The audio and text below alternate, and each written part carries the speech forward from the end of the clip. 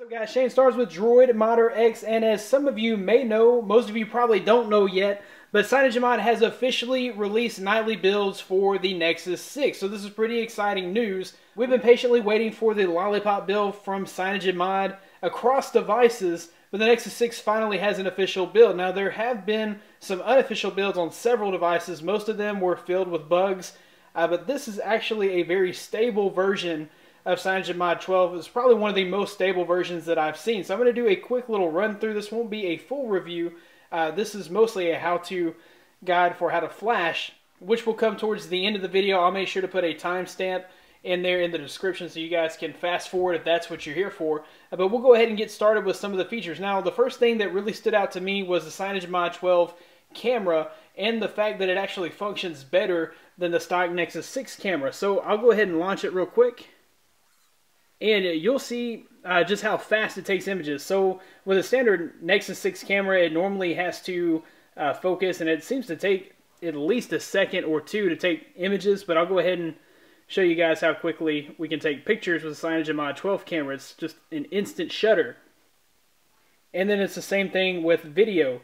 It begins recording instantly. So the moment we touch the video button, it is already recording, which is better than the Nexus 6 because for some reason that shutter takes forever to respond on the Nexus 6. Sometimes you just totally miss the photo opportunity because the subject moves or something is just not right, because it takes, like I said, 1 to 1.5, 2 seconds sometimes for that shutter to take the picture once you've hit the button in the regular Nexus 6 camera. At least that's been my experience. So the camera's working well here. Bluetooth seems to be working well. Wi-Fi is working well. LTE is working fine, so all the radios, all the signals, everything's working good here. I installed this ROM about 5 hours ago, and it had, my battery percentage was 50%. I'm now at 31. So for now, it seems like battery life on this ROM is pretty good. Real quickly, another few things that I wanted to mention.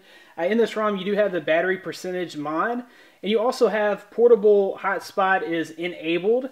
So if we go into our settings, and if we go into status bar, you can see where you can actually change the battery status. So one thing that I wish was here was a center clock. They don't have the center clock mod here. And then built into the ROM is Wi-Fi tether. So you can actually use this quick pull down, which is another setting here. So instead of using the 2 fingers to pull down your settings, you can actually just grab the right side of the status bar and it'll pull down all your settings. That is another cool feature of CyanogenMod 12 because using 2 fingers to me is just kind of annoying. And then you just hit the hotspot button. It'll go ahead and activate your hotspot. I did test this today, and it is fully functional. Okay, so of course it includes CyanogenMod applications, AudioFX browser, the camera. It includes the file manager. It includes the messaging app. It includes the music app, which stands out from just the Play Music app, which actually allows you to easily access any audio files that are on your device, which is nice that they included that. So there's a few other settings. If we go into settings here and we go into the buttons, you can set up your home button, menu button, search button. You can set up your volume buttons, which is pretty cool. So when the phone is locked, you can actually use your volume button to turn the phone screen on. And you can also use the volume buttons to skip tracks, which is pretty cool. There's also a setting here to reorient the buttons. If you have your phone turned upside down, you can actually still use the buttons. Up would be up and down would be down. If we go into our privacy and privacy guard. Now, privacy guard, if you enable it, an application asks for permissions. It will allow you to deny those permissions. So when you install an application, it gives you like a list of permissions that application needs. When you install that application, you are okaying that application to do all of those things that it said that it will need to do. So some of the things are really not necessary for the application to function correctly. Like it may ask for your contacts list.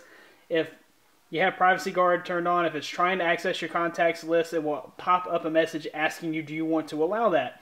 You can actually deny that, which is pretty cool. The application will still function as normal, but you can deny those unnecessary permissions. So that's a pretty cool feature. One thing that's been built into Privacy Guard is Super User or Super SU. So instead of actually having to download Super SU, Privacy Guard will now manage your Super User permissions. So one thing that's unfortunate here is that if you look at security, it comes encrypted. Not everyone needs encryption, but I will say that CyanogenMod 12 flies whether or not it's turned on. You can disable encryption still, but it'll wipe your data if you use the method to unencrypt the phone. You can probably just leave it encrypted and everything will be fine. Your phone will run fast and smooth with no lag or issues. Okay, so real quickly, we'll take a look at the Easter egg. Just go to About Phone. You can see that I'm on the Nexus 6. I'm on the latest nightly, which is today, the January 6th nightly. I'm on Android version 5.0.2. If I tap the version, you'll see that I have the CyanogenMod Lollipop Easter egg. Press and hold that. That'll go ahead and launch the game, which is just as hard as on the regular version. Okay, so other than that, you do get extra added speed and performance. As you can see, it flies with 0 lag. If you go into the home, you can see that it comes with Launcher 3. It also comes with the Google Now Launcher, but I just prefer the Launcher 3 that it comes with because it is super fast and quick.